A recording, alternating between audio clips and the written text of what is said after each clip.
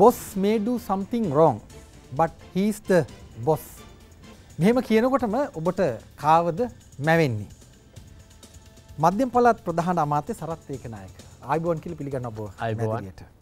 මම නැවතී කතාව කියනවා. boss may do something wrong but he is the boss. ඒ කියන්නේ නායකයා මොකක් හරි වැරද්දක් කරන්න පුළුවන්. හැබැයි ඔහු තමයි නායකයා. ඔබ ඇඟිල්ල දික් කරලා කියනවා 2016 අප්‍රේල් 27 වෙනිදා අද දෙරණ ප්‍රවෘත්තියක් මම උපුට ගන්නවා. ඒ කතාව එහෙමද? නායකයා මොනවා කරුවොත් කමක් නැද්ද? කමක් නැහැ කියන එක නෙමෙයි ඒකෙන් අදහස් කළේ.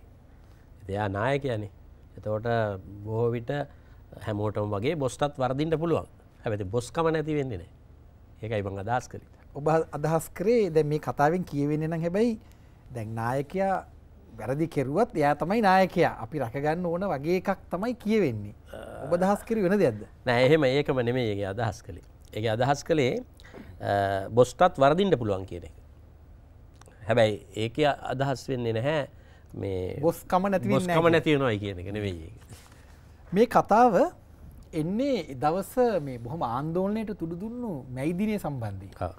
එතකොට කවුද මේ බොස් ඒ කතාවේ හැටියට? ඔබ ගැන දෙය කියන්නේ එහෙම නැත්නම් මෛත්‍රීපාල සිරිසේන එහෙම නැත්නම් මහින්ද රාජපක්ෂ ජනාධිපතිවරු ගැන දැන් ඉන්න සහ හිටපු? මම සාමාන්‍යයෙන් වැඩියෙන් කතා කරන්නේ මගේ ගැන. මොකද මේ අනිත් අයට ඇඟිල්ල දික් කරන්න ඉස්සෙල්ලා අපි ගැන අවබෝධ කරගන්න ඕන. අපි තේරුම් ගන්න ඕන අපි කවුද කියන එක. අපිට ඉතින් වැරදුණු තැනක් වුණොත් නිහතමානීව වරද පිළිගන්නත් ඕන. ඒක තමයි මම අදහස් කරේ. ඔබ අදහස් කරේ මගේ අතින් වැරද්දක් වුණත් මම තමයි බොස් කියන අදහස. සිහින තිබුණට කෝටියක් අතේ නැත එක රුපියලක්. අපේ පළාත් සභාවට ඉහෙන් බහින රෝගයක් නැහැ. 2017 මැයි 17 වෙනිදා ඇහැලපොළ ප්‍රදේශයේදී ඔබ එහෙම කියනවා. දැන් මධ්‍යම පළාත් සභාවට ඉහෙන් බහින රෝගයක් නැද්ද? ඇත්ත වශයෙන්ම මධ්‍යම පළාත් සභාවට මම පත් වෙලා දැන් සෑහෙන කාලයක් වෙනවා. මම පළවෙනි වරට ප්‍රධාන අමාත්‍යවරයා විදියට දියුරුම් දුන්නේ 99. එතකොට ඉතින් එදා මෙදා තුර ඔය වගේ හැල හැප්පිලි එහෙම නැත්නම් මට විරකස්සක වෙච්ච අවස්ථා ගණනාවක් තියෙනවා. මට විරුද්ධව දියුරුම් ප්‍රකාශ දීලා අයින් කරන්න හදපු වතාවල් දෙකක් තියෙනවා. එක් වතාවක් 2001 අනිත් වතාව මේ 2015. ඉතින් දෙවතාවක්ම තියෙනවා. ඉතින් ඒක නිසා ඒ විදිහට ගියත් අර ඉස්සෙල්ලා කිව්ව බොස් එහෙම ඉන්නවා. දැන් 2015 මාර්තු 13 වෙනිදා තමයි ඔබ අර කතාව කියන්නේ අර අතේ නැත එක රුපියලක් සිහින තිබුණට කෝටියක් කියලා ඔබ කියන්නේ අනිත් අය ගැන. හැබැයි ඒ පාර මධ්‍යම පළාත් සභාවේ 58 දෙනාගෙන් 32ක් ඔබට විරුද්ධව දෙනවා දියුරුම් ප්‍රකාශ. මොකක්ද මේ කතාව කොහොමද ඔබ දිනන්නේ? ඔබ කුමන්ත්‍රණයක් කෙරුවද එහෙම නැත්නම් ඔබ කුමන්ත්‍රණය පරාජය කෙරුවද? මම මේ සාමාන්‍යයෙන් කුමන්ත්‍රණ වලට කැමති නැති කෙනෙක්. කෙලින්ම ඍජුව කාරණයට බහින කෙනෙක්. එතකොට මම මේ මට ආරංචි වුණා ඇත්තටම මේ විදිහට දියුරුම් ප්‍රකාශ දීලා මාව අයින් කරන්න සූදානම් වෙනවයි කියන කාරණය. ඒ අවස්ථාවේදී මම ආණ්ඩුක්‍රම ව්‍යවස්ථාවේ 13 වෙනි ආණ්ඩුක්‍රම ව්‍යවස්ථා සංශෝධනය අරගෙන බැලුවා එහෙම මොනවා හරි ක්‍රමවේදයක් තියනවද මහජනතාව විසින් පත් කරපු කෙනෙක්ව ඒ විදිහට ඉවත් කරන්න ඉඩකඩක් තියනවද කියලා මේ ආණ්ඩුක්‍රම ව්‍යවස්ථාවේ නීතිමය ප්‍රතිපාදන තියනවද කියලා. ඉතින් මම නීතිමය ප්‍රතිපාදන බලපුවාම ඒකේ මට දැන් අංකය හරියටම මතක නැහැ. නමුත් ඒකේ තියෙනවා එක කොටසක තියෙනවා පළාත් සභාවක් පිහිට වූ විට ඒ පළාත් සභාවේ බහුතර മന്ത്രിවරුන්ගේ කැමැත්ත මත තමයි ප්‍රධාන අමාත්‍යවරයා පත් වෙන්නේ කියලා. ඉතින් ඒත් එක්කම දෙවෙනි ඊට තියෙනවා එසේ වුවද ප්‍රොවයිසෝ එකක්. තියෙනවා යම් පක්ෂයක් බහුතරය දිනාගෙන තිබෙනවා නම් ඒ පක්ෂයේ මහලේකම්වරයා විසින් ලබා දෙන ඒ ප්‍රධාන අමාත්‍යවරයා තමයි පත් වෙන්නේ කියලා. එතකොට මම පක්ෂය විසින් පත් කරපු එදා නායකයා විදිහට කණ්ඩායමේ නායකයා විදිහට පත් කරපු ප්‍රධාන අමාත්‍යවරයා. එතකොට මට බලපාන්නේ දෙවෙනි කොටස. ඒ නිසා මම ඒකත් එක්ක තමයි මගේ මතය ඉදිරිපත් කළේ. මම ඒක උසාවියටත් ඉදිරිපත් කළා. බොස් ඒ ඉදිරියට හිටියා. බොස් එම. එතකොට අනිත් එක 32 කතාව දැන් ඉස්සෙල්ලාම මේව අරගෙන යනකොට තිබිච්ච தত্ত্বය එතනට ගියාට පස්සේ වෙනස් වුණා. එදා හැන්දෑවෙම කට්ටිය අනිත් පැත්තට එන්න ගත්ත අපේ ගෙදර. අපි දන්නේ නැහැ සර් අපි එහෙම එකක් දැනගෙන නෙමෙයි සර් ගියේ මෙහෙමයි සර් කිය කීප දෙනෙක් මාව අන්තිමට 26ක් විතර තමයි ඉතුරු. දැන් 1999 අප්‍රේල් ජූනි ඔබ දෙවැනි ප්‍රධාන අමාත්‍යවරයා. ඊට පස්සේ නොවැම්බර් 2000 අප්‍රේල් 2002 හතරවැනි ප්‍රධාන අමාත්‍යවරයා දැන් 7 වෙනි ප්‍රධාන අමාත්‍යවරයා විදිහට 2004 සිට ඔබට හිතෙන්නේ නැද්ද එකම තනතුරක එකම පුද්ගලෙක් දීර්ඝ කාලයක් ඉන්නකොට මේ අක්‍රමිකතාවලට වැරදි වැඩවලට අයහපත් පැතිවලට සම්බන්ධතා ඇති වෙන්න පුළුවන් කියලා හිතෙන්නේ නැද්ද ඔබට න්‍යායිකව? ඔබ මම හිතන්නේ නිවැරදි. ඒ මොකද සාමාන්‍යයෙන් පෘථග්ජන ඕනම කෙනෙකුට එවැනි තනතුරක ඉන්නකොට ඒ පැත්තට තමන් යන්න අකමැත්තක් තිබුණත් ඒ පැත්තට දමන්න කණ්ඩායම් ඕන තරම් බිහි වෙනවා. හැබැයි බුද්ධිමත්ව හිතන කෙනෙකුට ඇත්තටම යම් ප්‍රතිපත්තියක ඉඳලා කටයුතු කරන කෙනෙක්ව ඒ தත්ත්වයට ඇතුල් කර ගැනීම ඒ තරම් පහසු වෙන්නේ නැහැ. මම පහුගිය කාල සීමාව තුලම දැන් මේ අපේ සමාජයේ පළාත් සභාවේ පමණක් නෙවෙයි පළාතේ ඕනෑම කෙනෙක්ගෙන් මහානායක මාහිමිපාණන් වහන්සේලාගේ ප්‍රමුඛ ඕනෑම ආගමික නායකයෙක්ගෙන් කොහොම ඇහුවත් අපි ඒ මුලදී හිටපු ඒ කෙනාම අර බොස්ම නෙවෙයි නමුත් සරත් ඒකනායක ඒ තත්ත්වෙම ඉන්නවා. කොයිම වෙලාවකවත් වැරදි පැත්තට මාව යොමු කරගන්න එහෙම පහසු වෙන්නේ නැහැ. මොකද මම යම් ප්‍රතිපත්තියක කටයුතු කරන කෙනෙක්. 2016 පෙබරවාරි 22 2011 දී සමුපකාර දෙපාර්තමේන්තුව සිදු වූ බව කියන මුදල් අක්‍රමිකතා පිළිබඳ ඔබව කැඳවනවා FCID එකට මූල්‍ය අපරාධ විමර්ශන අංශයට. ඔබ කියන්නේ චෝදනා බොරු කියලාද? දැන් මෙහෙම එතනදී මාව කැඳවන ලද්දේ කුමටද කියන කාරණේ ගත්තොත් චෝදනාව පිළිබඳව නෙවෙයි මාව කැඳෙව්වේ. ඒ චෝදනාවට යම් විදිහක පාර්ශවකරුවෙක් වුණාද කියන කාරණයට මාව කැඳෙව්වේ. එතකොට ඇත්ත වශයෙන්ම ලංකාවේ දැන් සාමාන්‍යයෙන් ඕනෑම නඩුවකට වුණත් කිසිම පාර්ශවකරුවෙක් නොවි සමහර විට මේ නීතිපතිවත් චුද්ධිතෙක් කරනවානේ. නඩුව දාන අය නීතිපතිගේ ඉඳලම දාගෙන එනවානේ. එතකොට ඒ වගේ මේකෙදිත් අපි සමුපාකාර ඇමතිවරු විදිහට හිටපු රටේම එතකොට සමුපාකාර ඇමතිවරුනුත් මේකේ කොටස් කරුණන් විදිහට තමයි දාලා තිබුණේ. ඒකට එක හේතුවක් තිබුණා. ඒ ප්‍රධාන උත්සවය පැවැත්වුණේ කුරුණෑගල උත්සවය පැවැත්වීම පිළිබඳ සාකච්ඡාවක මම හිටියා. එතකොට ඒ සාකච්ඡාවේ හිටපු කෙනෙක් විදිහට තමයි මාව කැඳවලා ඇහුවේ මේක ගැන. ඉතින් මම මේ වෙලාවේ පැහැදිලි පිළිතුරක් දුන්නා මේ ඔය කියන මේ ක්‍රමවේදයට හෝ ඒ ගනුදෙනු ඒවා කිසිවකට අපි සම්බන්ධ වුණේ නැහැ. අපි උත්සව කටයුත්ත පිළිබඳව සාකච්ඡාවට පමණයි සහභාගී වුණේ. එතකොට ඔය කියන විදිහට සමූපකාරයට සම්බන්ධව 2011 දී ඒ විදිහේ මහා පරිමාණ මුදල් වංචාවක් වෙලා තියෙනවද ඔබට අනුව? ඔබ සම්බන්ධ නැතත් මට ඒක ගැන හරියටම පිළිතුරක් දෙන්න බැරි වෙන්නේ මම මේ ඇත්තට මේ ඕක මධ්‍යම රජයේ කටයුත්තක් පළාත් සභාවට සම්බන්ධතාවයක් නැහැ. මම අර පළාත් සභාවේ සමුපාකාර අමාත්‍යවරයා විදිහට අර සාකච්ඡාවට සහ සම්බන්ධ වුණ එක විතරයි උනේ. ඒ නිසා මට කියන්න බෑ ඇත්තට එහෙම දෙයක් වුණාද කියලා. නමුත් එහෙම වුණයි කියලා තමයි FCID එකෙන් ඒ වෙලාවේ මට කිව්වේ. මධ්‍යම පළාත් ආණ්ඩුකාරවරිය නිලුකා ඒකනායක ටිකක් ජනමාධ්‍යවල වැඩි අවධානය දිනාගෙන තියෙනවා විවිධ සිදුවීම් වලදී. අය ටිකක් සමහර වෙලාවට විවිධ හේතු මත දඩබ්බර විදිහට හැසිරෙන තැන් දැකලා තියෙනවා. ජනමාධ්‍යවල උණුසුම් ප්‍රවෘත්තිත් මැවිලා තියෙනවා. ඔබ මොකද ඇය ගැන හිතන්නේ? පුද්ගලික ප්‍රශ්නයක් නෙවෙයි ඔබ අහන්නේ. ඊටාම වෘත්තීමය තලේ ප්‍රශ්නයක්.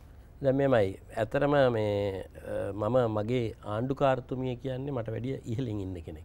ඒතර ඒ පිළිබඳව මම මත අදහස් ප්‍රකාශ කරන්න සූදානම් වන්නේ නැහැ. එතකොට she's the boss එහෙමද? නෑ එතකොට ඇත්තටම එතුමියනේ මේ ආණ්ඩුකාර ධූරය කියන්නේ අතිගරු ජනාධිපතිතුමාගේ නියෝජිත තත්ත්වය. නමුත් දේශපාලන නායකත්වය දරන්නේ මහ ඇමතිතුමා. එතකොට ඕක පටලවා ගත්තොත් තමයි ප්‍රශ්නේ. දේශපාලනමය වශයෙන් ගත්තොත් ඒ මහ ඇමතිතුමා. රජයේ ජනාධිපතිතුමාගේ නියෝජිතයා විදිහට ඉන්නේ ආණ්ඩුකාරවරු. මේ දෙක පටලව ගන්න නැති තාක් කලට කිසිම ප්‍රශ්නයක් ඇති වෙන්නේ නැහැ. සමහර වෙලාවට දැන් නොදැනුවත්ව හරි යම්කිසි හේතුවක් නිසා හරි කෙනෙක් ඕවට ඇදලා දාන්න බලනවා. ඉතින් ඒවට අහු නොවී ඉන්න එක තමයි වැදගත්. තවදුරටත් අපිත් එක්ක රැඳෙන්න මේ ඉන්සයිට් රාත්‍රී අපි දිගටම කතා කරනවා.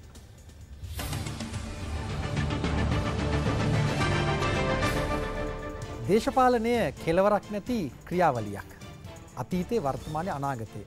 මේ හරහා තමයි ඉන්සයිට් සංවාදය ගොඩනැගෙන්නේ. අද මධ්‍යම පළාත් ප්‍රධාන අමාත්‍ය සරත් ඒකනායක අපිත් එක්ක මැදිරියේ ඉන්නවා. ඔව් වරක ගුරුවරයෙක් ඊට පස්සේ නෝර්වේ රටට ගිහිලා ඉලෙක්ට්‍රොනික ඉංජිනේරුවරයෙක් හැටියටත් සුදුසුකම් ලබනවා. නන්දිමිත්‍ර ඒකනායකගේ සහෝදරයා. ඒ වගේම ඔහු නියෝජනය කරන්නේ මාතලේ දිස්ත්‍රික්කයේ යටිනුවර ශ්‍රීලනිප ආසන සංවිධායකවරයා. මේ ඔක්කොම විස්තර කියලා ඔබලන්ට මම එන්නේ. දැන් ඔබ විශ්වාස කරනවාද ඔබ දීර්ඝ කාලයක් අත්දැකීම් බහුලව විවිධ ක්ෂේත්‍ර පහු කරගෙන ඇවිල්ලා ප්‍රධාන අමාත්‍යවරයා හැටියට මධ්‍යම පළාතට සාධාරණයක් කරමින් ඉන්නවා කියලා විශ්වාස කරනවද?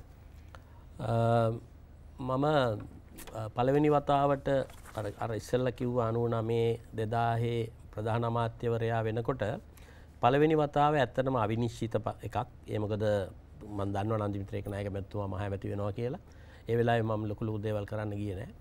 2007 ඒ වගේම කෙටි කාලීන වැඩසටහනකයි අපි හිටියේ. මොකද ආණ්ඩු පෙරලියකට අරාඳින වෙලාවක හිටියේ. ඒ නිසා අපි ඒ රාජකාරියේ හිටියේ. නමුත් 2004 මම ප්‍රධාන අමාත්‍යවරයා වුණාම මම දීර්ඝකාලීන සැලැස්මකට තමයි කටයුතු කළේ.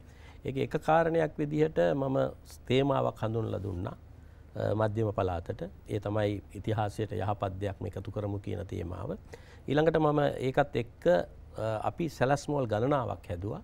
අපි ඉලක්කයක් දුන්නා 2015 වෙනකොට ශ්‍රී ලංකාවේ හොඳම පළාත් සභාව වෙන්න ඕන කියන කාරණේ. 2004 දී මම කිව්වේ ඒක.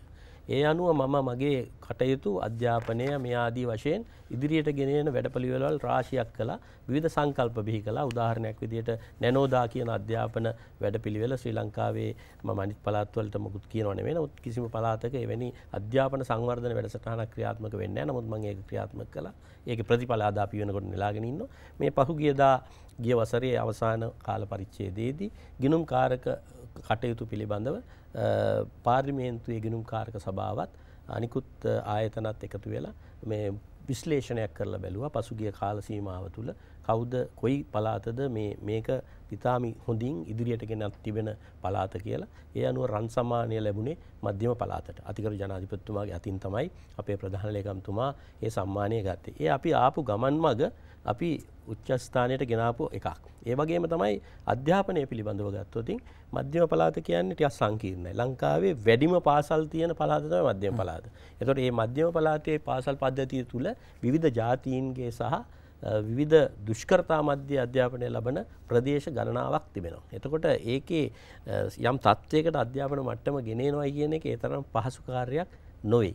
නමුත් ශ්‍රී ලංකාවේ අපි හිටියේ 7 වෙනි ස්ථානයේ. ඇත්තටම මම අධ්‍යාපන අමාත්‍යවරයා වෙනකොට අද වර්තමානයේ වෙනකොට 5 වෙනි ස්ථානයේ දක්වා අපිට ගෙනෙන්නට පුළුවන්කම ලැබුණා. මම හරස් ප්‍රශ්නයක් අහන්න. දැන් අර මුල් ප්‍රශ්නෙට සම්බන්ධයි නැවත. දැන් අර සාරිපුටේ කතාවට ඔබ ඔහොම කිව්වට දැන් ඔබ කියන්නේ මේක මම නැවත ආපස්සට ගිහලා ඉස්සරහට එනවා. ඔබේ කතාවෙන් කියවෙන්නේ මේක වැරද්දක් නොවුණු සිද්ධියක් විදිහට නෙමෙයි. යම් දෙයක් වුණා ඒක වැරද්දක් නෙමෙයි. එහෙම තමයි උනේ එකක් ඔබේ කතාවෙන් කියවෙනවා. හැබැයි 2017 සැප්තැම්බර් 27 වෙනිදා ආණ්ඩුකාරවරිය නිලුකා ඒකනායක ඇයගේ කාර්යාලයේ සාකච්ඡාවක් තියලා ඔබව නිදහස් කරනවා වැරද්ද පළාත් අධ්‍යාපන ලේකම්වරයාට පවරනවා. මම කලින්ම ඔබ සහ ආණ්ඩුකාරවරිය අතර තියෙන සම්බන්ධය කොහොම එකක්ද කියලා හිතුවේ අන්න ඒ නිසා. සිද්ධිය වැරද්දක් වෙලා තියෙන. වැරද්ද කිරුවේ සරත් ඒකනායක ප්‍රධාන අමාත්‍යවරයා නෙවෙයි පළාත් අධ්‍යාපන ලේකම්වරයා කියලා ඒ පැත්තට මේක දැම්මා. කොහොමද ඒක වෙන්නේ? මොකද්ද මේ යට තියෙන ඩීල් එක? මම ඉස්සෙල්ලා කිව්වා වගේ දැන් මේ යම් කරුණු කාරණා පිළිබඳව මගේ භූමිකාව මම අවබෝධ කරගන්න ඕනනේ. මට හැමදේම කරන්න පුළුවන්ද කියලා. ඒතකොට දැන් ඔය වගේ කාරණයකදී පරීක්ෂණ පවත්වන ආයතන තියෙනවනේ. ඒ ආයතන වලින් කිව්වොත් මම නිවැරදි කියලා එතකොට තමයි මම පිළිගන්නේ. ආණ්ඩුකාරවරිය ඔබ අර ෂේප් කරන්නේ ඒක තමයි මට ඒක පොඩි ඒක මම දැක්කේ මට පොඩි අවාසියක් විදියට. හැබැයි මේ පැත්තක ඉන්න මේ පැත්තක නෙවෙයි ඔහුත් වග කියන්න ඕනි මධ්‍යම පළාත් අධ්‍යාපන ලේකම්වරයා තමයි බිල්ලර දෙන්නේ. නෑ ඒ වුණාට ඒකත් මේ ඔබට අවාසි. නෑ ඒකත් මං කියන්නේ ඒකෙනුත් වෙන්න ඕන ඇත්තටම මේ ඒක බලන් ඒක කරන්න ඕන ඒ නියමිත ආයතනෙ ඉන්නේ. ළමා ආරක්ෂක කාර්යාංශයෙන් හරි ඊටත් ඉහළින් ඕන ජනාධිපති විමර්ශන කොමිසමකින් හරි එහෙම තැනකින් ඉන්නේ කරන්න ඕන. ඉතින් ඒක නිසා අපිට තාම කියන්න බෑ කවුද වැරදි කවුද හරි කියලා. ඔබ මේ මධ්‍යම පළාත ගැන ආඩම්බරෙන් කතා කරන නිසා ඔබට මම මතක් කරනවා මේ වෙලාවේ ලංකාවේ කොළඹ වගේ 3 ගුණයක් වායු දූෂණය වෙන්නේ මහනුවර කියලා මේ වන විට ඔප්පු වෙලා තියෙනවා පරීක්ෂණ මගින් පේරාදෙණි විශ්වවිද්‍යාලයේ රසායනික විද්‍යාව පිළිබඳ මහාචාර්ය ඕයේ ඉලප්පෙරුම ඇතුළු කණ්ඩායම් කීපයක් මේ ගැන පරීක්ෂා කරලා තියෙනවා. ඔබ වුන් සමග සාකච්ඡා කරලා තියෙනවා. ඉලප්පෙරුම මහත්මයාත් සමග ඉලප්පෙරුම මහත්මයාත් සමග මම කතා කරලා තියෙනවා. අපි මේක ඔය කාරණය අද ඊයේ කාරණයක් නෙමෙයි දැන් අවුරුදු ගණනාවකට ඉස්සෙල්ලා ඉඳලා සාකච්ඡා කරන කාරණයක්. ඒකෙදී ඔය මේ නගරය දූෂිතම නැත්නම් වායු දූෂණයම වෙන නගරය කියන එක මනින ආකාරය පිළිබඳව සොයා බලලා මධ්‍යම පරිසර අධිකාරිය ඒක මනින්න පවා මේ කඳුවල විශේෂ ඉන්ස්ට්‍රුමන්ට්ස් මෙයා කළා. ඉතින් එතනදී අපිට ඔය දෙවන්ත විදිහට ඔය කාරණය ගැන මම විද්‍යාඥයෙක් නොවන නිසා මට කියන්න බෑ. නමුත් ඒ අයගේ මතය වුණේ ඒ කියන තරමට මේ එහෙම දූෂණයක් නෑ. නමුත් රථවාහන තදබද අවස්ථාවන් වලදී පිටවන කාබන් මොනොක්සයිඩ් නිසා යම් දූෂණ තත්ත්වයක් ඇති වෙනවා. නමුත් ඒක දිගටම පවතින එකක් නෙවෙයි කියන කාරණය තමයි. හැබැයි පෙරදින විශ්වවිද්‍යාලයේ වාර්තාවට අනුව ලංකාවේ වැඩිම වායු දූෂණය වෙන්නේ දුම්රිය පොළ අවට මහනුවර නගරේ. ඊට පස්සේ කටුගස්තොට සහ පේරාදෙණියත් ඒ වගේම සෑහෙන සමාන මට්ටමකට තිබෙනවා. ඒ විතරක් නෙවෙයි මහනුවර ප්‍රදේශයේ පාසල් ළමුන්ට කල්ගත පුප්පුෂීය පෙනහළු රෝගය හෙවත් COPD කියන රෝගය හැදෙනවා. එය දීර්ඝකාලීනව සිගරට් පානයෙන් තමයි හැදෙන්නේ කියලා ඔවුන් ඉතා පැහැදිලිවම කියලා තියෙනවා. දැන් මේ තත්ත්වයන් ඔබ කියන්නේ වැරදි කියලාද? නෑ වැරදි කියලා මම කියන්නේ සංඛ්‍යාලේඛනාත්මකව ඕක පෙන්වන්න පුළුවන් නම් වඩා හොඳයි. කොච්චර අපේ ළමයින්ට එච්චර ලෙඩ හැදිලා තියෙනවද කියන කාරණේ. ඒක මම දන්නේ නැහැ හරියටම. ඇයි ඔබ මේ පෙරදින විශ්වවිද්‍යාලයට කතා කළා මේ සම්බන්ධ මේ විවෘත සාකච්ඡාවක් කරන්නේ නැත්තේ? නෑ දැන් අපි ඇත්තටම මෙහෙමයි. දැන් ඇත්තටම අපි මේ පහුගිය කාල සීමාව තුළ ඔයකට අදාළ ආයතනය වෙන්නේ පරිසර අධිකාරිය මධ්‍යම පරිසර අධිකාරියත් සමග දීර්ඝ වශයෙන් අපි සාකච්ඡා කරලා යම් පියවරවල් අරන් තියෙනවා. නමුත් ඔය කියන කතාව හරියට හරි හේතුව ඔය කියන ස්ථාන තුනේ තමයි මම අර කලින් කිව්ව ගැටලුව තියෙන්නේ. ඒ කියන්නේ රථවාහන තදබදයේ තියෙන්නේ තුන් පොලේ තමයි. ඒකට විසඳුමක් සෙවීම තමයි අපි දැන් මේ අවස්ථාව වන විට කරගෙන යන්නේ. විවිධ යෝජනා ඇවිල්ලා තිබෙනවා මාර්ග සංවර්ධන අධිකාරියෙන් මේ ආදී වශයෙන්. එසේ තිබියදී අද වර්තමානයේ වන විට මහනුවර මහ සංවර්ධන සැලැස්මක් ක්‍රියාත්මක වෙනවා.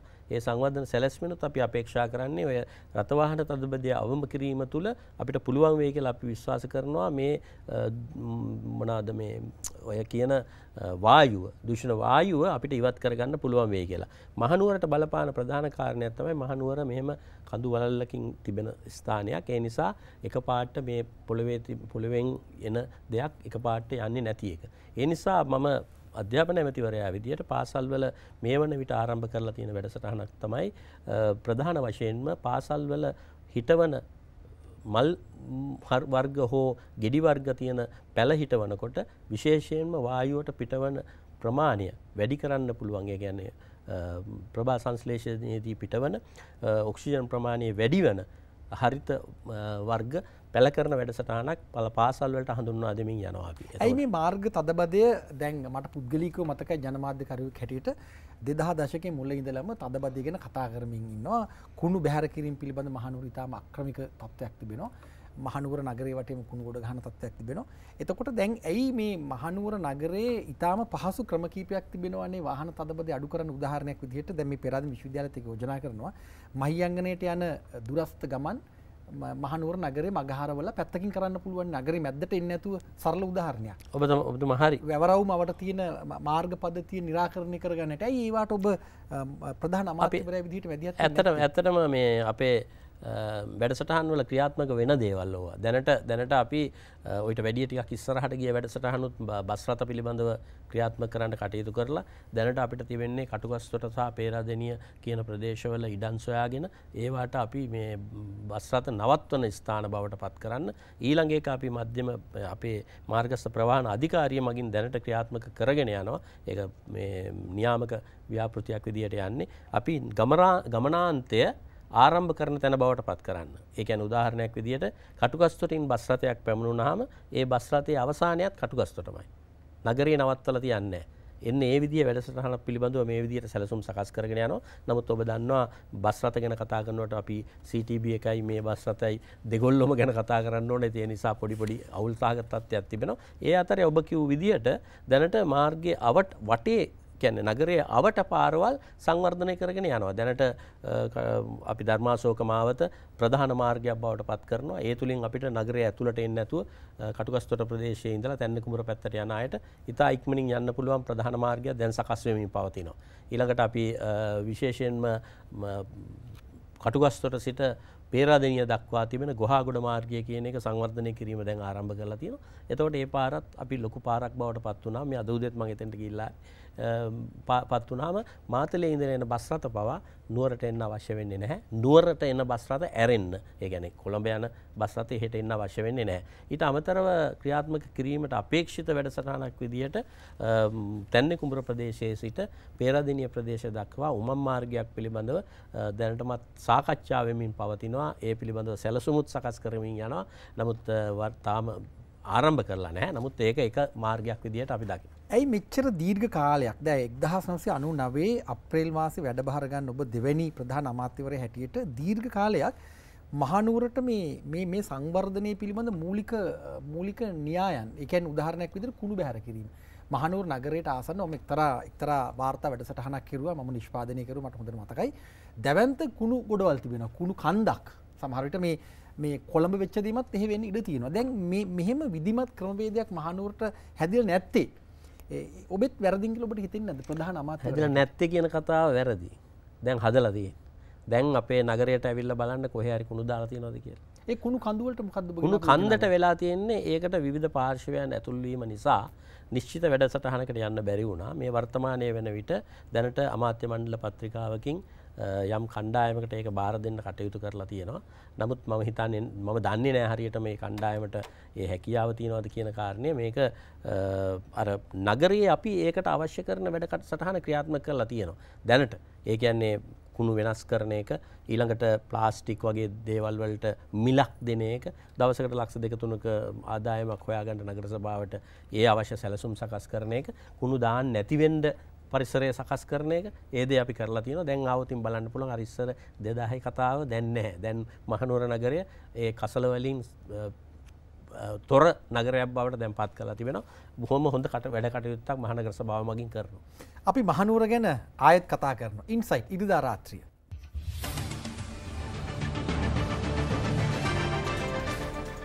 මේ ඉන්සයිට් ඉරිදා රාත්‍රිය අද අපිත් එක්ක සම්බන්ධ වෙන්නේ මධ්‍යම පළාත් ප්‍රධාන අමාත්‍ය සරත් ඒකනායක. දැන් අපි කතා කරමින් හිටියේ මහනුවර නගරය ගැන. ඔබ පිළිගන්නවාද එක්ක ඔබ දන්නවාද මහනුවර වැවට නුවර වැවට මේ වටේ තියෙන කුණු කසල එහෙම නැත්නම් කුණු කාණු ඊටාම රහසිගතව සූක්ෂම විදිහට හැරවිලා තියෙනවද නැද්ද? ඇත්ත. ඒක මම හිතන්නේ ඔබ දන්නවත් දන්නේ නැහැ අපි මධ්‍යම පළාතට හඳුන්වලා තිබෙන පරිසරික මහා වැඩසටහන තමයි 2000 ඉඳලා ක්‍රියාත්මක කරන පරිසරය පූජනීයයි කියන වැඩසටහන. එතකොට දැන් මේ කාරණා ගැන කතා කරනකොට Tamanට කරන්න පුළුවන් ප්‍රමාණයට හරි කරන්න ඕන. ඒ දේ අපි කරලා තියෙනවා. දැන් ඉස්සර මහනුවර පෙරහැර අවසන් වෙනකොට වැව සම්පූර්ණයෙන්ම පොලිතින් වලින් පිරෙනවා. දැන් වර්තමානයේ එහෙම නැහැ. පෙරහැරක් මේ වුණාට නැහැ එහෙම වෙන්නේ. මොකද අපි මේ වැඩසටහන අපි වර්ෂයක් ගානේම ක්‍රියාත්මක කරන නිසා. ඔබ අර කලින් කිව්ව කාරණේ හරි. මොකද්ද ආයතන වලින් ඒක විවිධ ආයතන වල නම් කියන්න අවශ්‍ය නැහැ. ඒ ආයතන වලින් සූක්ෂම විදිහට නිවාස වලින් පවා සූක්ෂම විදිහට ඒගොල්ලන්ගේ සියලුම දේවල් අපද්‍රව්‍ය කියන ඒවා හැම වර්ගයම වැවට එන්න තමයි හදලා තියෙන්නේ. වර්ෂාවක් ආපුවම මේ තත්ත්වය දරුණු විදිහට යනවා. ඒ නිසා රජයක් විදිහට දෙවන්ත වැඩසටහනක් ආරම්භ කරලා තියෙනවා.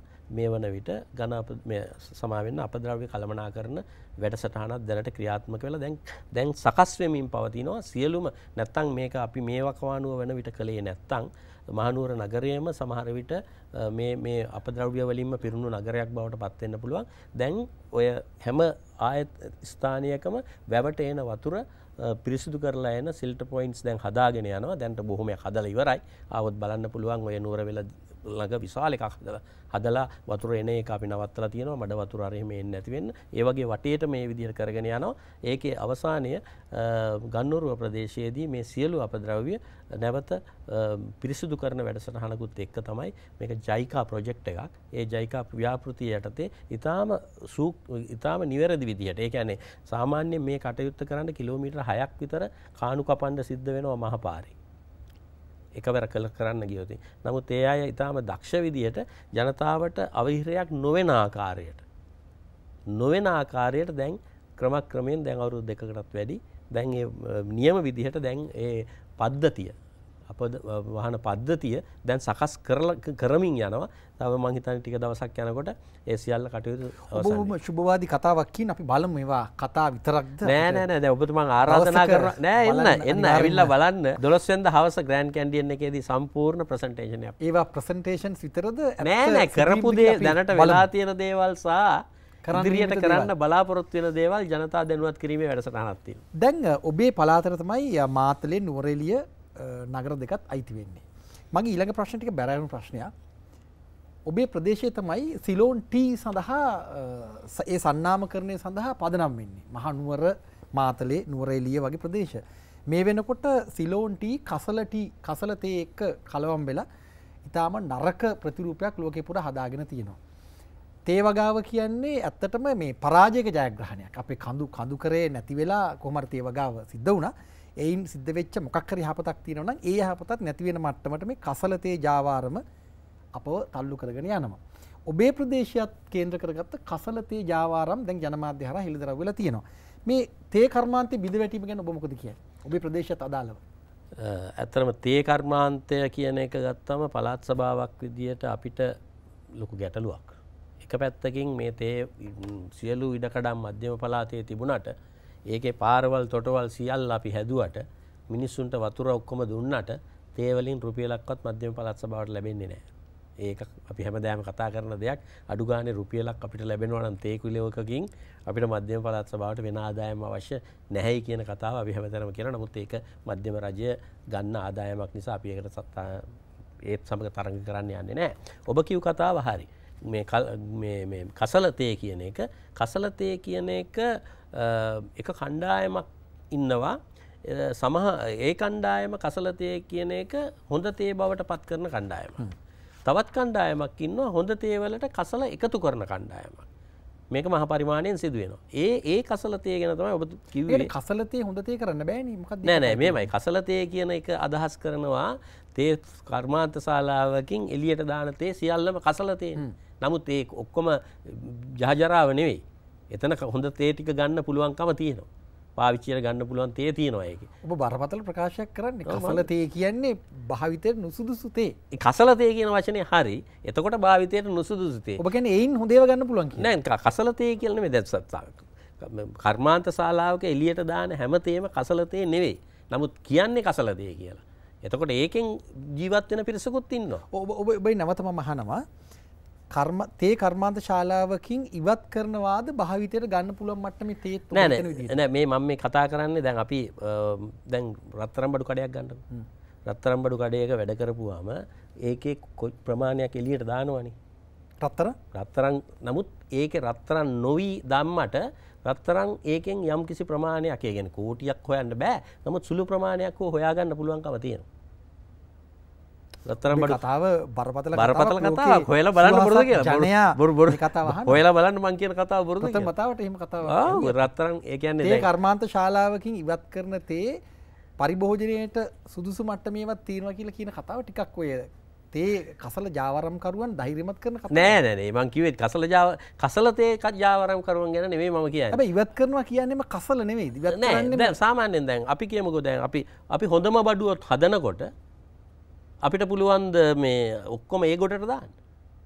වර්ගීකරණයත් ඉවර වුණාම තමයි ඉවත් කරන්නේ.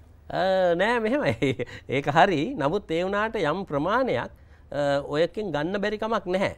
ඒ සාමාන්‍ය පරිභෝජනයට ගන්න පුළුවන් දේවල් මං කියන්න හැදුවේ කසල තේ කියන වචනයත් එක්ක ගත්තම ඒ වැරදි වැඩේ සිද්ධ වෙනවා. ඒක අර හොඳ තේ වලට සමහර විට මේ මෙතන ඔක්ෂන් එකට ආවට පස්සේ ඒකට කලවම් වෙලා යන අවස්ථාවන් තමයි ඔය දැන් ඔය අපි කතා කරන්නේ. හැබැයි ඔබ කියන්නේ නැවත බරපතල කතාවක් කසල තේ වලිනුත් පරිභෝජනයට සුදුසු හොඳ තේ හදන්න පුළුවන්. ආයෙත් ඔබතුමා කියන්නේ කසල තේ කියන්නේ මම කියන්නේ කසල කියන්නේ ඉවත් කරන. කර්මාන්ත ශාලාවෙන් ඉවත් කරන තේ වලින් භාවිතයට සුදුසු හොඳ තේ හදන්න පුළුවන් කියලා ඔබ කියන්නේ. ඔව් තේ හදන්න නෙමෙයි තේ තෝරගන්න පුළුවන්. හදන්න බෑනේ තේ. හදලානේ තියෙන්නේ දැන්. යම් ප්‍රමාණයක් තෝරගෙන භාවිත කරන්න පුළුවන්. ඒක ඇවිල්ලා අපි මේ ප්‍රතිශතයක් විදියට ගත්තාම ඉතාලම සුළු ප්‍රමාණයක් වෙන්න පුළුවන්. නමුත් එහෙම ප්‍රමාණයකුත් තියෙනවා. භාවිතයට සුදුසු. එතකොට ඔබ කියන හැටියට මේ අර අන්තිමට ඩස්ට් එක කියලා මේ කඩේ ගන්න තියෙන සිල්ලර මිලට ඒ කියන්නේ ඒවා උතුරන වතුරට සෙන්ටිග්‍රේඩ් අංශක 100ක් දක්වා උතුරන වතුර දාපු ගමන් ඩයි මුදා හරින ඩස්ට් එක කියලා අපි සාමාන්‍යයෙන් කියන්නේ භාවිතයේදී එහෙම තේ කුඩු වර්ගයකුත් තියෙනවා. ඊටත් පහළ අයින් කරන වර්ගයක් තමයි ඔබ ඔය කියන්නේ. දැන් ඒවත් නෑ නිත්‍යානුකූලව දෙනවනේ එළියට. ඔව් දැන් ලංකාවේ කඩේ තියෙනවා ඩස්ට් එක කියන අන්තිමට මුකුත්ම කහටක් නැති නිකන් රොඩු වගේ જાතියක්. ඒකට ඩයි මිශ්‍ර කරලා මේ සන්නාම නාම වලින් කඩේ විකුණන ලංකාවේ. ඊටත් පහළ එකක් තමයි ඔය විසි කරන්නේ. බැරි මේක. මම හරියටම ඒ කාරණය ගැන කියන්න දන්නේ නැහැ. මම මේ කතා කරන්නේ ෆැක්ටරියක් තුල සිදුවෙන දේවල් පිළිබඳව. කියන්නේ කර්මාන්ත ශාලාවකදී එළියට දාන තේ සියල්ලම කුණු ගොඩටද දාන්නේ කියන ප්‍රශ්නේ මම මේ කිව්වේ. ඒක බේර ගන්න පුළුවන් කියලා ඔබ කියන්නේ. දවසක ඔබත් එක්ක වෙනම මේ තේ ගැන වැඩසටහනක් කරන්න හිතුණා. මේ කතාවත් එක්කම අපි දැක්කා ඒකයි මම මේ කිව්වේ. ඔබට අත්දැකීම තිබෙනවද? මොන වගේ අත්දැකීමක්ද? නෑ කියන්නේ එහෙම තේ ප්‍රමාණයක් යම් සුළු ප්‍රමාණයක් ගන්න පුළුවන්කම තියෙනවා. එවැනි කර්මාන්ත ඒවා නෙමෙයි ඒක නෙමෙයි අනුග්‍රහය තියෙනවද? නෑ එහෙම මගේ කිසිම අනුග්‍රහයක් නෑ. මම කියන්නේ මේක මේ මහා පරිමාණයේ සිද්ධ වෙන එකක් ගැන නෙමෙයි මම කියන්නේ. මම කියන්නේ දැන් අපි දැන් ඔය කියන මේවා එකත් එක්ක මේ සමහර විට තේ හෝටල් වල තේ හැදුවට පස්සේ තියෙන මණ්ඩි ටිකත් නැවත මේ වෙළඳපොළට එනවද අපි දන්නේ නැහැ. එහෙම වෙන්නත් පුළුවන්. යම් කිසි කෙනෙකුට ඒකත් කියන්න පුළුවන් එහෙමත් වෙනවා කියලා. නමුත් එහෙම එකක් ගැන නෙමෙයි මම මේ කියන්නේ. මම කියන්නේ තේ කර්මාන්ත ශාලාවක එළියට දාන ඔක්කොම තේ ඒවා අර කියන කසල තේද කියන කාරණේ. මම තේ පිළිබඳ විශේෂඥයෙක් නෙවෙයි. මම මේ කියන්නේ ප්‍රායෝගිකව දකින්න දෙයක්. දැන් ඔබ කියපු හැටියට දැන් මේ තේවතු හිමියන්ගේ නැත්නම් තේ කර්මාන්තයේ රුපියලක් හරි කිලෝග්‍රෑම් එකකට ලැබෙනවා නම් මධ්‍යම පළාතට හොඳයි යමක් කරන්න පුළුවන් කියලා ඔබ කිව්වා. ඔබට පුළුවන් ද කියන්න මධ්‍යම පළාත් සභාව නඩත්තු කරන්න මාසෙකට කොයි වගේ වියදමක් යනවද සාමාන්‍යයෙන්? දැන් මේමයි ඔය හොඳ ප්‍රශ්නයකට ආවේ. ඕක තමයි අර කියන්නේ අර සුදු අලියා කතාව කියන්නේ. දැන් පළාත් සභාවලට ප්‍රාග්ධන වියදම් විදිහට ලැබෙන මුදලයි පළාත් සභා සේවකයන්ගේ වැටුපයි ගත්තම මහ දැවැන්ත පරතරයක් තියෙනවා. ඒ නිසා තමයි ජනතාව කියන්නේ මේක සුදු අලියෙක් කියලා.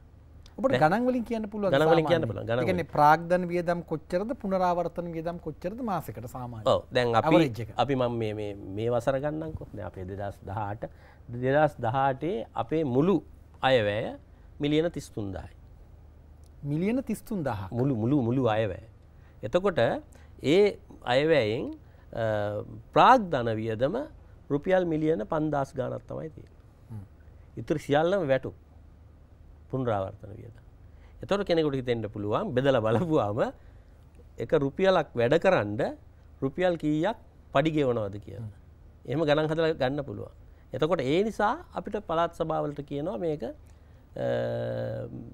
සුදු අලියෙක්. මොකද මේ මෙච්චර වියදමක් දරලා තමයි මේක කරන්න කියන්නේ. ඇත්ත නෙවෙයිද ඒක එතකොට? ඒක බොරු. හේතුව මෙහෙමයි. පළාත් සභාව නැහැ කියන්නකො.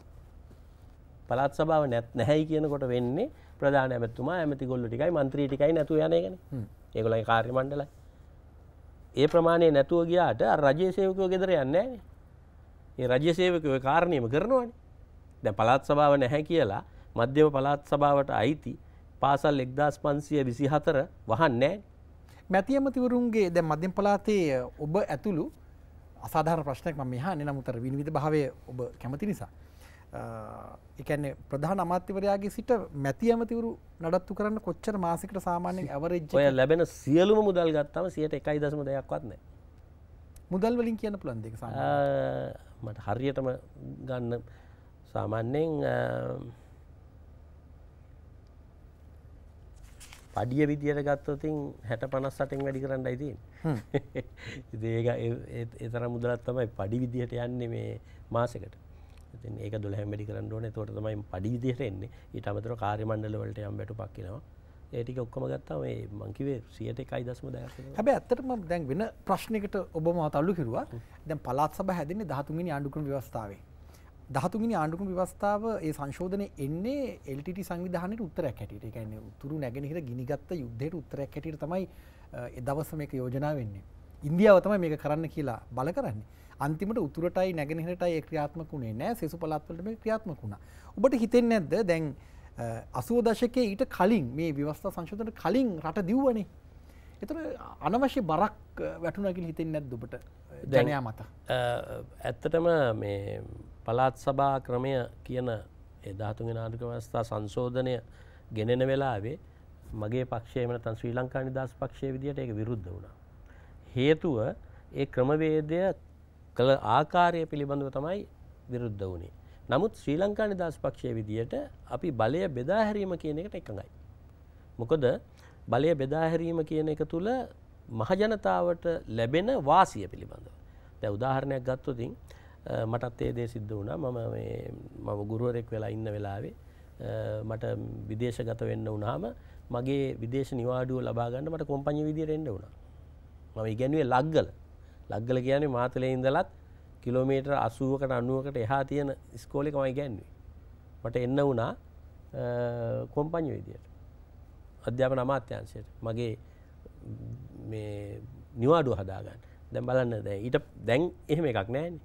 දැන් ඒක අපි එහෙදිම ඒ කටයුත්ත සිද්ධ වෙනවා. ඒතකොට මම මේ සුළු උදාහරණයක් කිව්වේ. ඒ වගේ ඕන තරම් දේවල් කියන්න පුළුවන්. අනිත් එක යාන්ත්‍රණයක් ප්‍රාදේශීයව හැදුනාම ඒ යාන්ත්‍රණය තුලින් කටයුතු කිරීම පහසුයි කේන්ද්‍රගත යාන්ත්‍රණයට වඩා. දැන් අද පළාත් සභාවල තිබෙන යාන්ත්‍රණය තුල ජනතාවට ඍජුව ඒ අයත් සමග සහසම්බන්ධ වෙන්න පුළුවන්. ඒ නිසා බලය බෙදා හැරීම කියන සංකල්පයට අපි එකඟයි. නමුත් ඒ කියන්නේ 13+ වලට ඔබ එකඟද? දැන් 13 නේ ක්‍රියාත්මක. නෑ 13+ දැන් මේ ඔය ඕක මේ සාමාන්‍යයෙන් බොහෝ අය පටලව ගන්න තැනක්. 13+ද 13ද කියන එක නෙමෙයි වෙන්න ඕන. මම නම් දන්න තරමට. මම හිතන තරමට. ඒ කියන්නේ 13+ හෝ 13ද කියන එක නෙමෙයි. මේ බලය බෙදා හැරීමක් සිදු වුණාට පස්සේ ඒ බෙදා හැරින ලද බලය ක්‍රියාත්මක කිරීමට අවශ්‍ය කරන මෙවලම් ලැබෙන්න ඕන. ඒ මම කියන්නේ ඒකට අවශ්‍ය කරන මූල්‍ය ශක්තිය ලැබෙන්න ඕන අනිවාර්යයෙන්ම මේ බලය බෙදා හැරපු ආයතන වලට. දැන් ඒකේ වෙනසක් තියෙනවා. මම මේ මධ්‍යම රජයට ඇඟිල්ල දික් කරනවා නෙමෙයි. අපේ ශ්‍රී ලංකාවේ පාසල් තියෙනවා 10000 ගණන. අපි අන්තිම විනාඩි දෙක මම හරස් ප්‍රශ්නකුත් අහලම ඉඩ දෙන්න. දැන් අනිත් පැත්තෙන් ලංකාවේ දෙමළ බෙදුම් වාදයේ සඳහා බලය බෙදීමේ වෙනම වැඩපිළිවෙලක් යනවා. ව්‍යවස්ථා සංශෝධනයක් ඒකට ඊනියා මැදිහත් වීමක් කරනවා. එතකොට ඔබේ බලය බෙදා හැරීමයි එළිය කතා කරන බලය බෙදා හැරීම එකක්ද දෙකක්ද? මෙමයි කණ්ඩායමක් විදියට ගත්තාම දෙකක්. නමුත් ප්‍රධානීන් විදියට ගත්තාම එකක්. මොකද මම බලය බෙදා හැරීම පිළිබඳව ආණ්ඩුක්‍රම ව්‍යවස්ථා සංශෝධනය කරන ආකාරය පිළිබඳව අපේ සම්බන්ධන් මහත්මයා සුමන්ත්‍රණ මහත්මයා වගේ රවුෆ් හකීම් මහත්මයාලා වගේ අයත් එක්ක විශේෂ සම්මන්ත්‍රණ වලට සහභාගී වෙච්ච කෙනෙක්. ඔබ එකඟයි ඒකට? මොකද්ද? ඒ බලය බෙදා හැරීම පිළිබඳ ඔවුන්ගේ යෝජනාවට? ඔවුන්ගේ යෝජනාව කියන්නේ ඔවුන් අපි ඔක්කොම එක යෝජනාවක් කරන්නේ. රට නොබෙදා බලය බෙදමු කියන තැන. ඔබව මේ නෝවේ රටේදී මොන පැත්තටද පුහුණු කෙරෙව්වේ? ඔබ ඉලෙක්ට්‍රොනික ඉංජිනේරුවරයෙක් විදිහට එහෙ පුහුණුවක් ලැබුවාද නැත්නම් දේශපාලන පාඩමක් ඔබට නෝවේදී ඉගෙනුවාද? ඔබ ජනප්‍රිය කතාවක් ඔබෙන් අහන්නේ. නෑ මම ඇත්තටම මම දේශපාලනීය පැත්තෙනුත් හිටියා. ඒ කියන්නේ අපි ශ්‍රී ලංකා මේ නෝවේජියන් සංගමය පිහිටුවේ අපි. ඉතින් මම ඒකේ සභාපතිවරයෙකුට අවුරුදු කීපයක්ම හිටියා. ඒ නිසා දේශපාලන පැත්තකුත් තියෙනවා. මොකද ඒ කාලේ ලංකාවේ දරුණු තත්ත්වයන් තිබිච්ච වකවානුවක් නෝවේ රට සාමාන්‍යයෙන් ප්‍රසිද්ධයි මේ ඒ පත්තට උදව් කරන කණ්ඩායමක් විදියට මම පෙනී සිටියා. හැබැයි ඒක වැරදි කියන තැන ඉඳලා මම ඒ අයත් එක්ක ගනුදෙනු කරපු නිසා දේශපාලන තත්ත්වකුත් තිබුණා. මම ඉතින් අධ්‍යාපනය තමයි මේ ඉලෙක්ට්‍රොනික අංශයට ගියේ. හැබැයි ඉතින් අර බලය බෙදීම ගැන ඔබ හොඳ තැනකට ආවා. හැබැයි අවාසනාවකට අපේ වෙලාව ඉවරයි. නමුත් දැන් මධ්‍යම පළාත් සභාව ගැන යලි කතා කරන්න, ඒ වගේම බලය බෙදා හැරීම ගැනත් ඔබ හිතන දේ කතා කරන්න. ඔබ විශේෂයෙන්ම මේ දවස්වල නියෝජනය කරන්නේ ජනාධිපති මෛත්‍රීපාල සිරිසේන. ඔහු වෙනුවෙන් පෙනී හිටනවා. ඒ ගැනත් අපි කතා කරලා නැවතත් ඔබ මුණ ගැහෙන්න බලාපොරොත්තු වෙනවා. ඔබ පැමිණීම අපට ගෞරවය. සන්තෝෂයි ඔබත් සමග කතා කිරීමට ලැබීම පිළිබඳව තව ටිකක් විග්‍රහ කරලා කතා කරන්න අවස්ථාවක් ලැබුණොත් හොඳයි කියලා. එහෙම අවස්ථාවක් ලැබෙන්න කියලා ප්‍රාර්ථනා කරනවා. මේ ඉන්සයිට් ඉරිදා රාත්‍රිය යලිත් ඊළඟ ඉරිදා ඔබ මුණ ගැහෙනවා.